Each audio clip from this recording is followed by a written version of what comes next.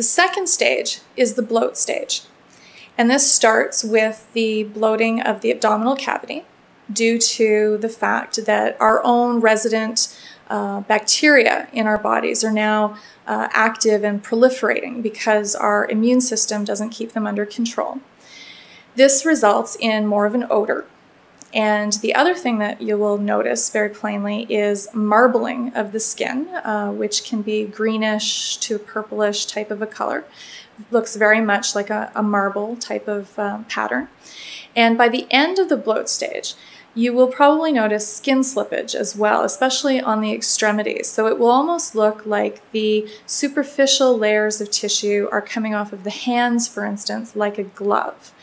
And the bloat stage will end at the point where the insect activity has actually perforated the abdominal cavity and the gases are allowed to escape. The third stage of decomposition is the active stage. And during this stage, you have really massive insect activity.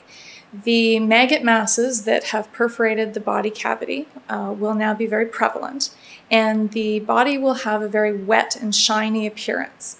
It's a very liquid type of environment or semi-liquid environment. During this stage, the odor will be very strong. And also during the stage, from the beginning to the end, there will be a loss of body mass or biomass of about 50% of what the individual was in life.